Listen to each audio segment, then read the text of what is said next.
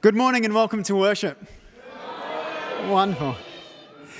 We give God thanks for sustaining and blessing us in this past week. We're encouraged by the reduced numbers of infections in our country. Our local brush with COVID, though, has given us empathy and empathy for the struggle of those around the world wrestling with far greater prevalence and greater consequences from the disease. We bring our concerns for our world to God this morning. Thine is the kingdom, Lord. Thou art the King of kings. Though evil forces seem on earth to hold the sway, thy loyal peoples wait in faith to hail thy crowning day. Our King is victorious. Yes? And we look forward. We come in faith before the King of kings to worship today.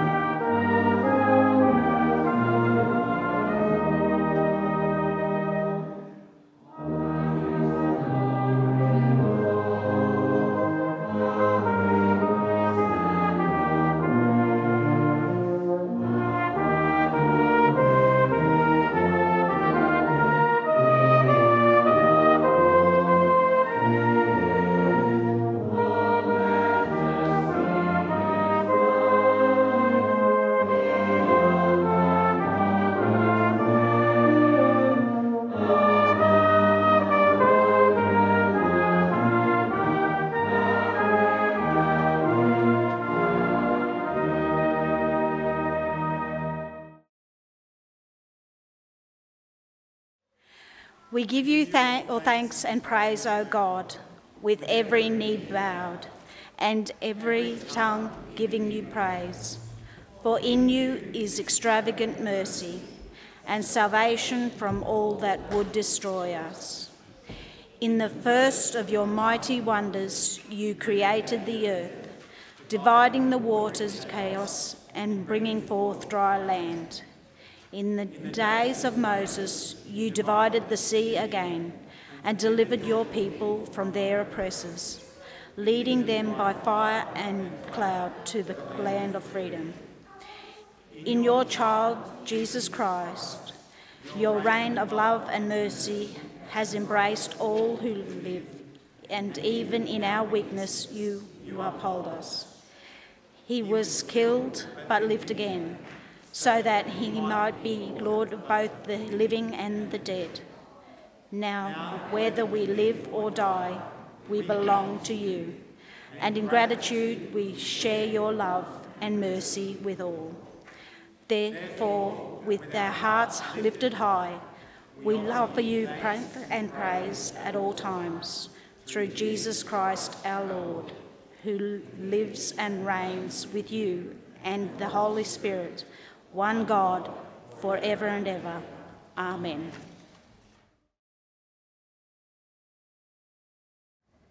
Then the angel of God, who had been travelling in front of Israel's army, withdrew and went behind them. The pillar of cloud also moved from in front and stood behind them, coming between the armies of Egypt and Israel. Throughout the night, the cloud brought darkness to the one side and light to the other side, so neither went near the other all night long. Then Moses stretched out his hand over the sea, and all that night the Lord drove the sea back with a strong east wind and turned it into dry land. The waters were divided, and the Israelites went through the sea on dry ground, with a wall of water on their right and on their left. The Egyptians pursued them, and all of Pharaoh's horses and chariots and horsemen followed them into the sea. During the last watch of the night, the Lord looked down from the pillar of fire and cloud and the Egyptian army and threw it into confusion. He jammed the wheels of their chariots so they had difficulty driving. And the Egyptians said, "Let's get away from the Israelites. The Lord is fighting for them against Egypt." Then the Lord said to Moses, "Stretch out your hand over the sea so that the waters may flow back over the Egyptians and their chariots and horsemen." Moses stretched out his hand over the sea, and at daybreak the sea went back to its place. The Egyptians were fleeing toward it, and the Lord swept them into the sea. The water flowed back and covered the chariots and horsemen, the entire army of Pharaoh that had followed the Israelites into the sea. Not one of them survived. But the Israelites went through the sea on dry ground, with a wall of water on their right and on their left. That day the Lord saved Israel from the hands of the Egyptians, and Israel saw the Egyptians lying dead on the shore. And when the Israelites saw the mighty hand of the Lord displayed against the Egyptians, the people feared the Lord and put their trust in him and in Moses his servant. May the Lord bless our understanding of that reading this morning.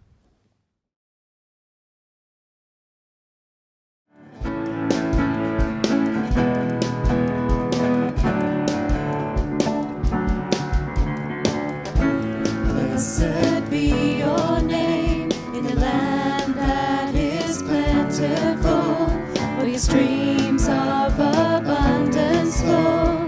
Blessed be your name.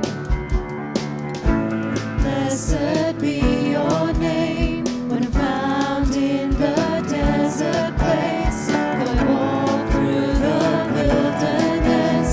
Blessed be your name.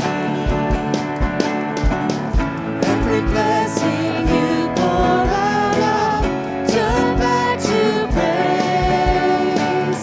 When the darkness closes in, Lord, still I will say, blessed be the name of the Lord. Blessed be your name. Blessed be the name of the Lord. Blessed be your glorious name. Blessed be your name when the sun's shining down on me, when the world's all as it should be. Blessed be your name. Blessed be your name on the road marked with suffering, for there's pain in the offering. Blessed be your name. Every blessing you pour out, I'll turn back to praise.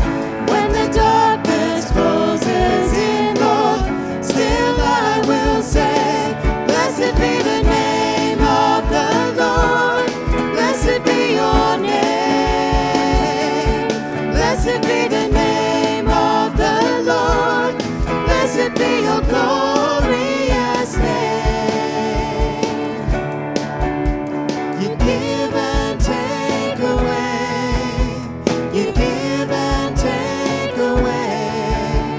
My heart will choose to say, Lord, blessed be your name.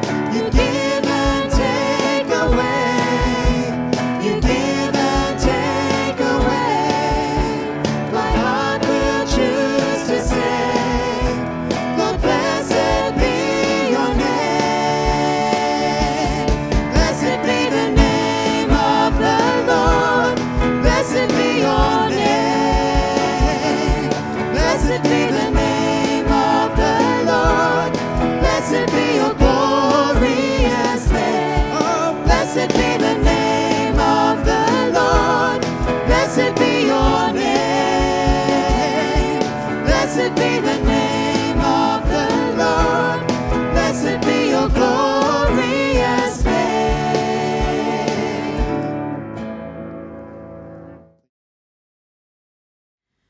Well, you've heard the saying, it's all about the journey, not the destination.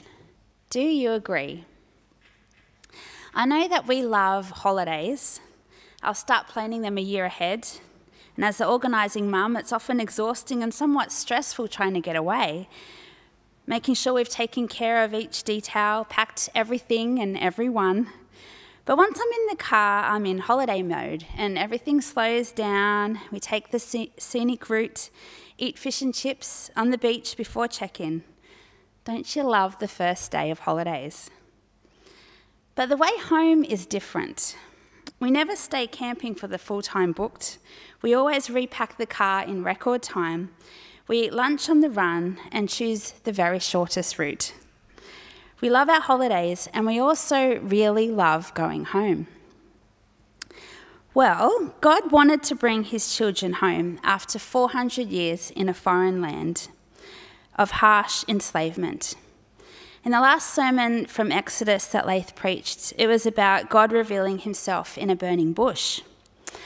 Well, afterwards, God told Moses to gather the elders of Israel to inform them that God had seen their misery, that he was concerned for them, and that he had a plan to deliver them home to their own sweet home, a land flowing with milk and honey. And the elders bowed down and worshipped. They were so relieved to be going home.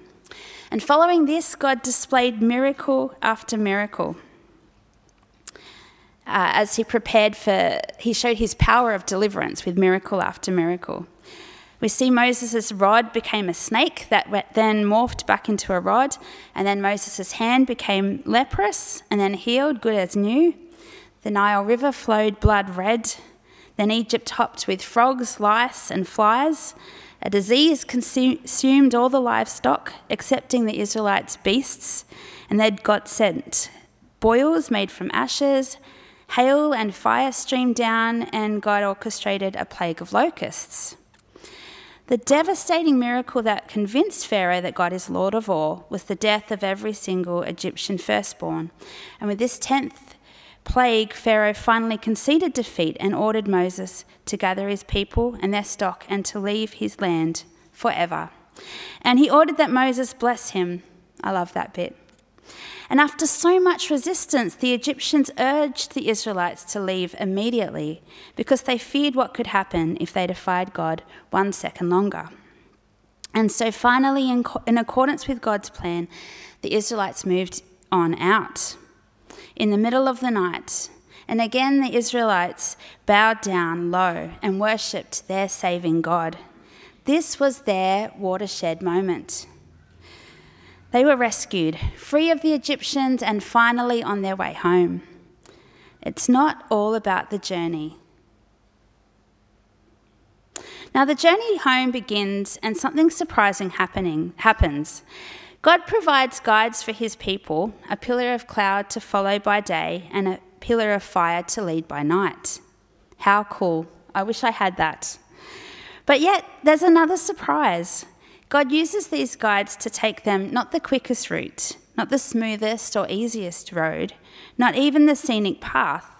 No, he takes them the longest possible way. Home was the land called Canaan, and if Israel took the direct route, they could easily reach their promised land in just over a week. It was so close, but God didn't choose this. The cloud and fire led to wilderness, where the Israelites quickly hit a dead end, the Red Sea. And what's worse, Pharaoh had since reneged his decision to forfeit his cheap labour and also his desire for God's blessing. And now he was pursuing the Israelites with soldiers and chariots and weapons. And as the Egyptians marched ever closer, this must have been one terrifying, confusing moment for those Israelites. God had clearly displayed his care for them, repeatedly proven his faithfulness and mighty power, but now after following God out of their comfort zone, the Israelites were facing another impossible situation. Why would God bring them here? Already in their terror, the Israelites were doubting God and wishing they'd never left Egypt.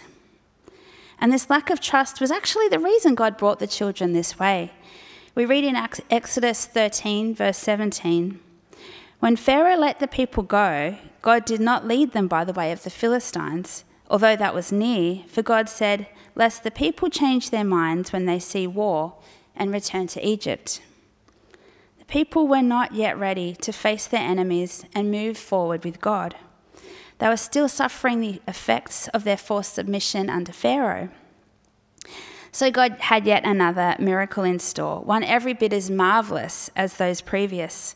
God's response to Israel's indignant cries of fear was one of encouragement. "Fear not, stand firm, and see the salvation of the Lord today."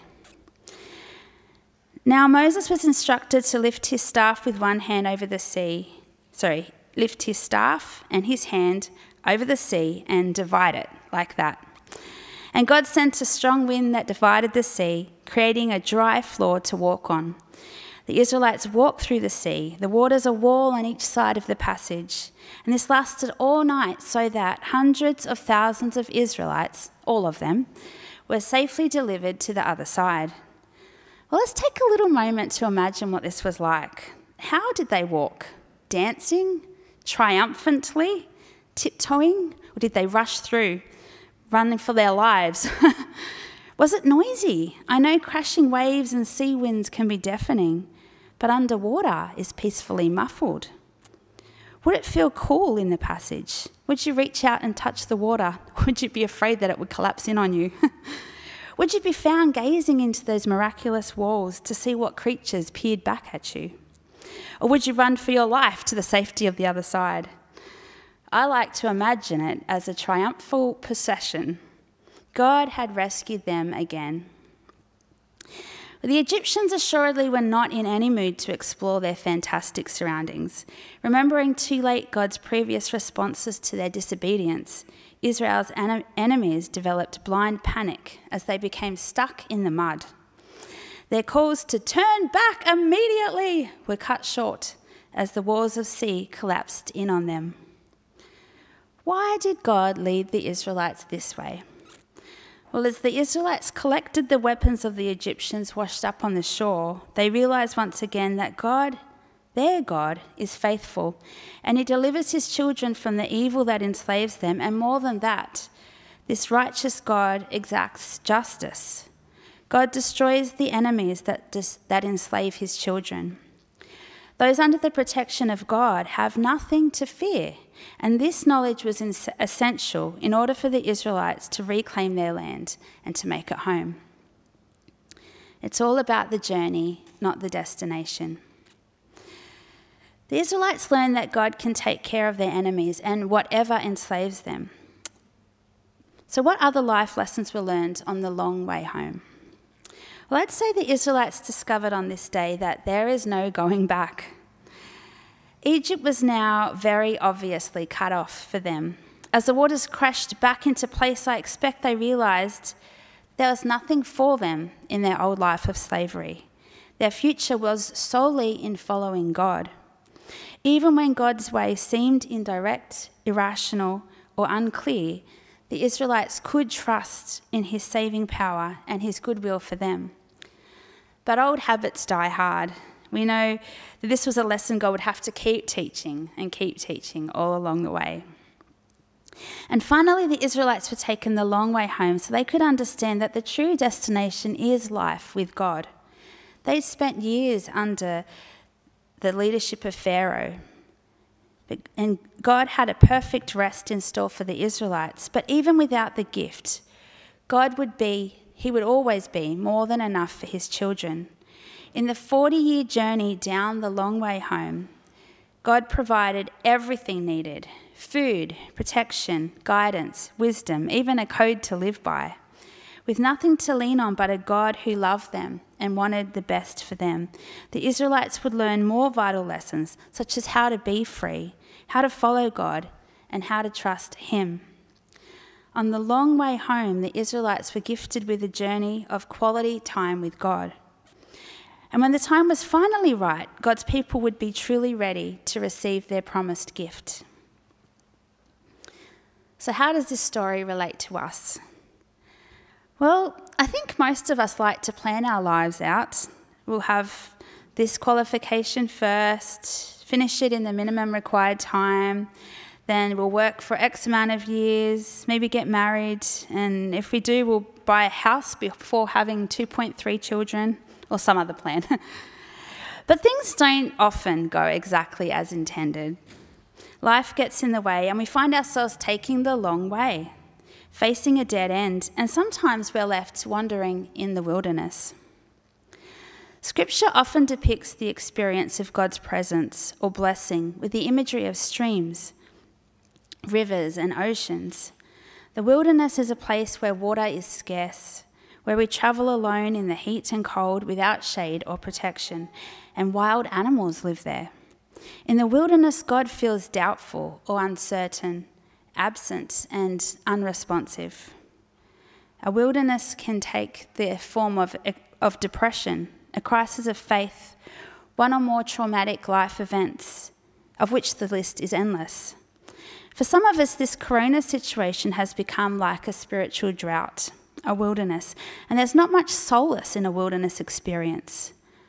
But it should encourage us to know that all Christians experience it, and even Jesus was led this way. His ministry had just started coming together when he was sent into the desert for 40 days and nights, left to contend with Satan.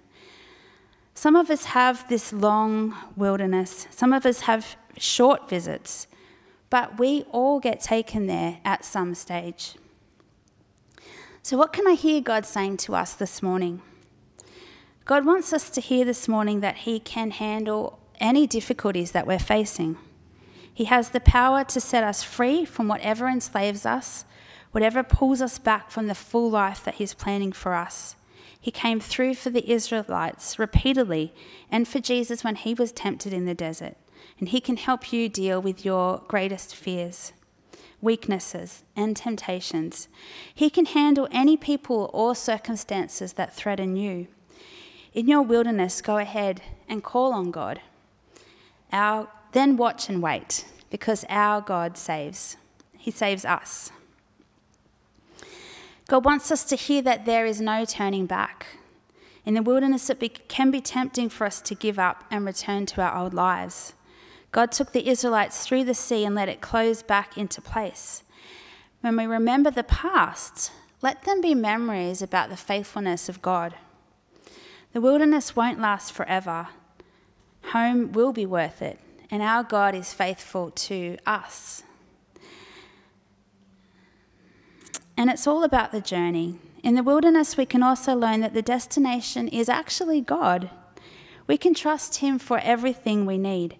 Even in the wilderness, he's capable and eager to provide us with everything we need.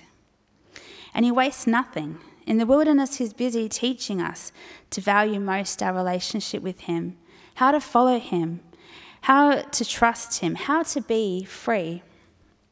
He is the way to being finally home. It's all about the journey and the destination.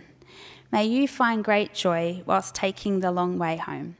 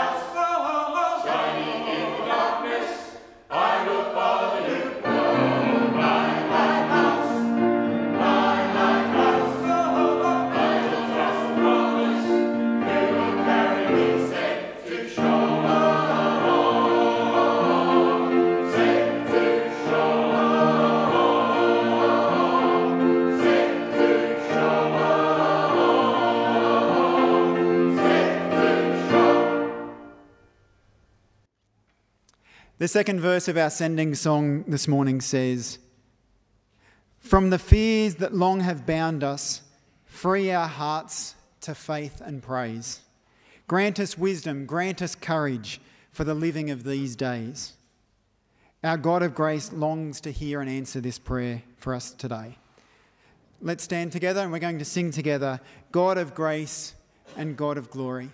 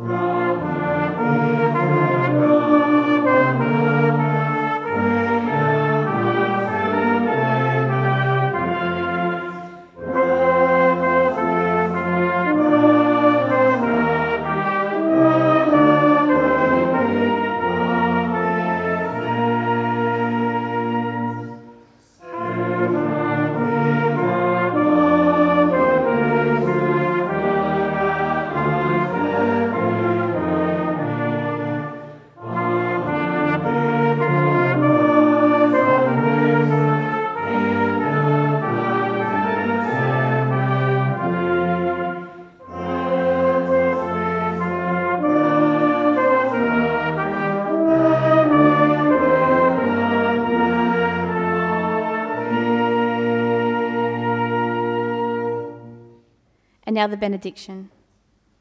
Now to him who is able to do immeasurably more than we ask or imagine, according to his power that is at work within us, to him be the glory in the church and in Christ Jesus throughout all generations, forever and ever. Amen.